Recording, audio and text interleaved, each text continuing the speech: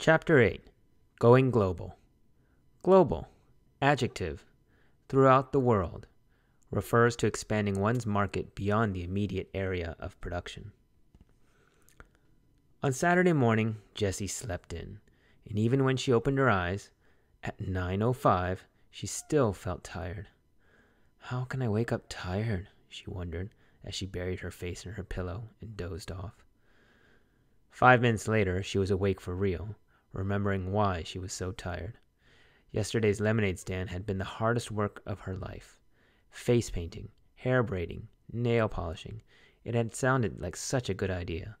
Jessie had been sure that every kid in the neighborhood would line up to buy a cup of lemonade. But that was the problem. Every kid had lined up for lemonade and then wanted face painting and hair braiding and fingernail polishing and toenail polishing. One boy had asked for face paintings on both cheeks, both arms, and his stomach. One girl begged for lots of little braids with ribbons woven in. And the nail polishing. They all wanted different colors and decals, and it was impossible to get them to sit still long enough for the polish to dry. "We're going to run out of lemonade," Megan had said to Jessie at noon, as the line stretched all the way to the street. "Pour half cups instead of full ones," whispered Jessie. "It has to last." Jessie and Megan had each made $24 on lemonade, but they'd worked 8 hours to do it. At the end of the day, they'd agreed. A good idea, but not worth it. After breakfast, Jessie pulled out her lockbox and sat on her bed. She kept the box hidden in her closet on a shelf under some sweaters. She kept the key in a plastic box in her desk drawer. The plastic box was designed to look exactly like a pack of gum. You would never know it was hollow and had a secret sliding panel on its side. Jessie unlocked the box and opened the lid. First, she took out 3 torn slips of paper. There was one for value added and one for goodwill. There was also a new one that Jessie had added last night. Profit margin. Sales less all operating costs divided by the number of sales. The result is a ratio. For example, if it costs you $300 to make 100 hats and you sell those hats for $500, the profit margin is 500 minus 300 divided by 100, which equals 2/1. Jessie lined up all 3 scraps of paper on the bed beside her. She wasn't sure why she was saving these words, but she felt like they belonged in her lockbox. Next, she took out her lemonade earrings. Every day, Megan had squealed over how much money they'd made, but every day, Jessie had known, it's not enough. It's not going to be enough to win. Jessie counted the money. So far, she had earned $40. It was a lot of money, but it wasn't nearly enough. She still needed to earn $60 more, and today was Saturday. Only 2 more selling days before she and Evan counted their earnings on Sunday night. How was she going to sell enough lemonade to earn $60 in 2 days? She couldn't. That was the problem. No kid could earn $100 in just 5 days by selling lemonade. The profit margin was too small. She knew because she'd used her calculator to figure it out last night. The numbers said it all. There was no way 2 girls in one neighborhood could sell 375 cups of lemonade. Nobody wanted that much lemonade, no matter how hot the day was. Jessie looked at the money in her lockbox and the page of calculations on her desk. Any other kid would have quit, but Jessie wasn't a quitter. Profit margin for 1 can of lemonade, 8 cups.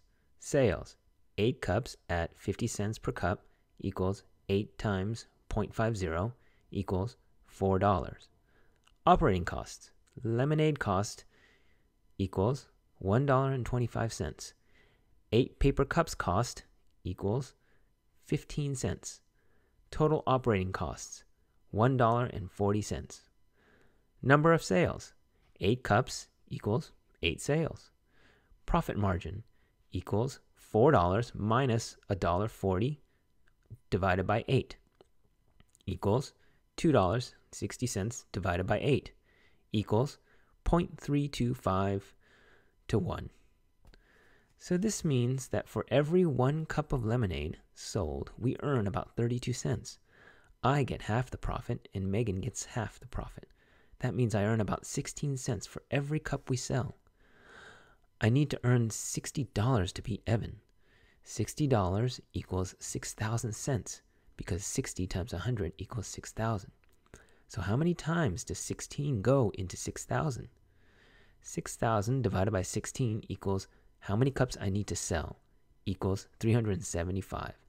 I need to sell 375 cups of lemonade. I'm doomed. On good days, Jessie's mom called her persistent. On bad days, she told her she just didn't know when enough was enough. Jessie reached for 10 bright ideas to light up your sails. It was on her bedside table, right next to Charlotte's web. Jessie's hand hovered.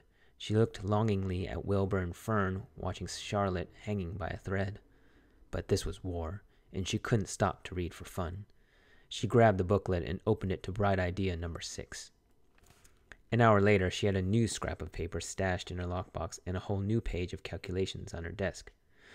It might work. It could work, but she and Megan would have to risk everything. Everything they'd earned over the past 3 days. And Jessie would have to be braver than she had ever been in her whole life. Jessie carried her lockbox and calculations downstairs. She went into the kitchen and pulled down the school directory, scanning the names of all the third-grade girls from last year. She knew them all. From Evan, from recess, from the lunchroom. Knew who they were, knew their faces, which ones were nice, which ones were not so nice. But she didn't really know any of them, not enough to call them up, not enough to say, "Want to do something today?" Not enough to ask, "Would you like to have a lemonade stand with me?" These girls were going to be her classmates. Jessie felt her face grow hot and her upper lip start to sweat. What was it going to feel like to walk into that classroom on the first day of school with all those eyes looking at her? Would they stare? Would they tease? Would they ignore her even if she said hi? Jessie looked at the names, then slammed the directory shut. She couldn't do it. She just wasn't brave enough. Evan walked into the kitchen and grabbed an apple from the fruit bowl. A cloud of fruit flies rose up in the air and settled again. Evan inspected the apple and then bit into it, without washing it first. Jessie wanted to say something, but held her tongue. She looked at him and thought, it is never going to feel normal, not talking to Evan. "Hey," she said. Evan raised his apple to her, his mouth too stuffed to talk. "So, is Paul coming over today?" she asked. Evan shook his head, munching noisily. "Well, is anyone coming over?" Jessie was curious to see what the enemy was up to today. Yesterday, Evan's smile had told her plenty. He had sold a lot of lemonade. A lot. But what was he going to do today? Evan shrugged his shoulders. He swallowed so hard it looked like he was choking down an ocean liner. "But you are setting up a stand, right?" asked Jessie.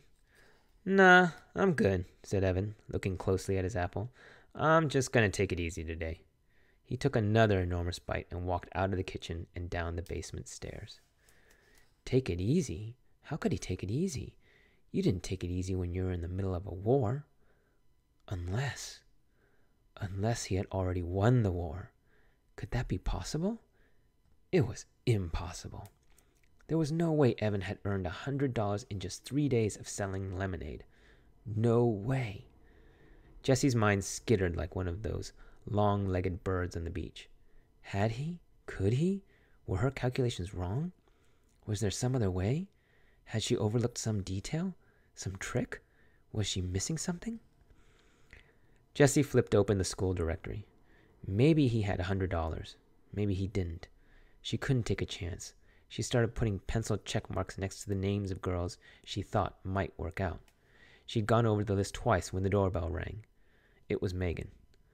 "I've got a new idea," said Jessie. "Aw, not more lemonade," said Megan, sinking onto the couch in the family room. "I'm tired of selling lemonade, and it's just too hot. I practically had sunstroke yesterday painting all those faces." "We're done with that," said Jessie. "No more extra services. Doesn't pay off. But here's an idea." "Forget lemonade. Let's go to the 7-Eleven, said Megan. "Is Evan home? We could all go." "No, he's not home," said Jessie, eyeing the door to the basement. She needed Megan to be on board with her plan. She needed Megan to make the phone calls. "Look, this is great, and we don't need to sell the lemonade." Jessie laid out all the details. She showed Megan the new scrap of paper. Franchise, the right to sell a company's products and use the company's name and logo in a certain area. Then she showed Megan her page of calculations. At first, Megan buried her head under a pillow, but then she poked her head out like a turtle and started to listen for real. "That sounds like a pretty good plan," she said, "but is it really going to work?" Jessie looked at her calculations. She'd done them twice. "It should," she said. "I really think it should." She frowned, suddenly not so sure of herself. "It's a big upfront investment and a lot of work organizing everybody, but once they're set up, we should just be able to sit back and watch the money roll in. The key is spreading everybody out so there will be plenty of customers. We'll need at least 10 girls. 15 would be better." "That's the whole 4th grade class," said Megan, looking doubtful. "How are we going to get them to do this?" "Well, you could phone them all up," said Jessie. She handed Megan the school directory, open to the 3rd grade page. "Me?" said Megan. "Why me?" "Because they know you," said Jessie. "They know you too." "Yeah, but they like you." Megan shook her head. "Not all these girls are my friends." "Even the ones that aren't your friends, they still like you. Everybody likes you, Megan." Megan looked embarrassed. "Oh, everybody likes you too," she said. "No, they don't," said Jessie. "They really don't." There was an uncomfortable silence between the two girls. Then Jessie shrugged her shoulders and said, "I don't know why those girls in my class last year didn't like me. I'm hoping this year will be better." Megan tapped her fingers on her knees. "You're nervous, huh? About 4th grade?" she asked. Jessie thought hard. "I'm worried that I won't make any new friends," she said. "You know, that all the kids will think I'm just some puny 2nd grader and that," she took a deep breath, "I don't belong." Megan looked up at the ceiling for a minute. "Do you have an index card?" she asked. "Huh?" "I need an index card," said Megan. "Do you have one?" Jessie went to the kitchen desk and got an index card. She handed it to Megan. Megan started to write something on the card. "What are you doing?" asked Jessie. "I'm writing a comment card," said Megan.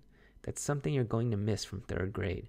We did it every Friday. We each got assigned a person, and you had to write something positive about that person on an index card. Then it got read out loud." She folded up the card and handed it to Jessie. Jessie unfolded the card and read what Megan had written. "You're a really nice person, and you have good ideas all the time. You're fun to be with, and I'm glad you're my friend." Jessie stared at the index card. She kept reading the words over and over. "Thanks," she whispered. "You can keep it," said Megan. "That's what I did. I've got all my comment cards in a basket on my desk, and whenever I'm feeling sad or kind of down on myself, I read through them. They really help me feel better." Jessie folded the index card and put it in her lockbox. She was going to save it forever. It was like having a magic charm. "So, how about I make half the phone calls and you make the other half?" said Jessie. "Okay," said Megan, jumping up from the couch. It was surprising how many almost 4th grade girls had absolutely nothing to do 3 days before school started. In less than an hour, Jessie and Megan had 13 lemonade franchises signed up for the day. The rest of the day was work, but it was fun. Jessie and Megan attached the old baby carrier to Megan's bike, then rode to the grocery store and spent every penny of their earnings on lemonade mix, 52 cans. They actually bought out the store. The 4 bags of cans filled the carrier like a boxy baby. They also bought 5 packages of paper cups. When they got back to Megan's house, Jessie tucked the receipt in her lockbox, right next to her comment card. Jessie liked receipts. They were precise and complete. A receipt always told the whole story, right down to the very last penny. Then they tossed construction paper and art supplies into the carrier and started making the rounds. First stop, Sally Knight's house. She was ready for them with a table, chair, and empty pitcher all set up. Jessie mixed the lemonade. Megan quickly made a lemonade for sale, 75 cents a cup sign, and they left Sally to her business. The deal was that Sally got to keep 1/3 of the profits and Jessie and Megan got to keep the rest. After they'd set up all 13 lemonade stands, each with enough mix to make 4 pitchers of lemonade, Jessie and Megan hung out at Megan's house, baking brownies and watching TV. Then they hopped on their bikes again and made the rounds. Jessie and Megan stopped in front of Sally's house first. The lemonade stand was nowhere to be seen. "What do you think is going on?" asked Megan. Jessie had a bad feeling in her stomach. Something must have gone wrong. They rang the doorbell. Sally came to the door. "Hurry," she said, grabbing their arms and pulling them inside. "My mom goes totally mental when the AC's on and the door's open." "Where's your stand?" asked Jessie nervously, feeling goosebumps ripple up her arms because of the suddenly cool air. Sally waved her hand. "Done," she said. "I sold out in like half an hour. It's so darn hot. We made $24 besides tips. Do I get to keep the tips?" "Sure," said Jessie. Tips. She'd forgotten about those on her calculations page. Sally handed Jessie some crumpled bills and an avalanche of coins. $8 for Jessie and Megan each. "You want to stay and have some ice cream?" Sally asked. "Okay," said Megan. "And we brought you a thank you brownie, for being part of our team." That had been bright idea number 9. After a bowl of the Moose is Loose ice cream, Jessie and Megan headed out. The story was the same at every girl's house. The lemonade had sold out quickly, and the money just kept rolling in. "I can't believe we made...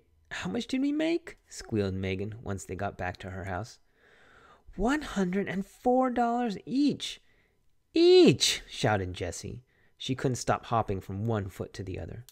"I've never seen so much money in my life." Jessie was already running numbers in her head. Subtracting the $80 that she and Megan had spent on lemonade and cups, each girl had made a profit of $64. If they increased the number of franchises from 13 to 26, they could each make $128 in one day. If they ran the 26 franchises every day for 1 week, they could each make $896.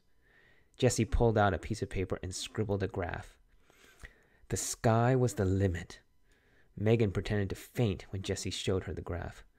"What are you going to do with your money?" she asked from the floor. "Win the war," thought Jessie. Oops, she couldn't say that to Megan. Megan didn't even know about the lemonade war. After all, Megan liked Evan. Jessie suddenly wondered, if Megan knew about the war, whose side would she be on? All at once, Jessie felt as if Evan were a hawk, circling above, waiting to swoop down and snatch Megan away. Oh, she was so mad at him. He deserved to lose everything. Is $104 enough to win? Wondered Jessie. Surely Evan couldn't have earned more than that. Still, better safe than sorry. She would work all day tomorrow, Sunday, selling lemonade. "So," said Megan, "what are you going to do with the money?" She was kicking off her sneakers and fanning herself with a magazine. Jessie said, "I'm going to donate all my money to the Animal Rescue League." Megan stopped waving the magazine. "Oh, that is so nice of you. I want to donate my money too." She dropped the magazine and started shoving her money toward Jessie. "Here, give mine to the Animal Rescue League too. On the card, just put both our names." The money came at her so fast, Jessie didn't know what to say. There it was, $208. $208. All in her hands. She had won. She had really and truly won the lemonade war. "Just promise me one thing," said Megan. "No lemonade stand tomorrow. Okay?" "Okay," said Jessie. She didn't need a lemonade stand on Sunday if she had $208 today. "My dad said tomorrow's the last day before the heat breaks," said Megan, "so we're going to the beach for the whole day. Want to come?" "Sure," said Jessie. "Maybe Evan wants to come too?" said Megan.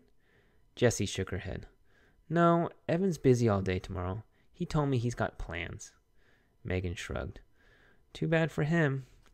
"Yep," said Jessie, thinking of all that money. "Too bad for him."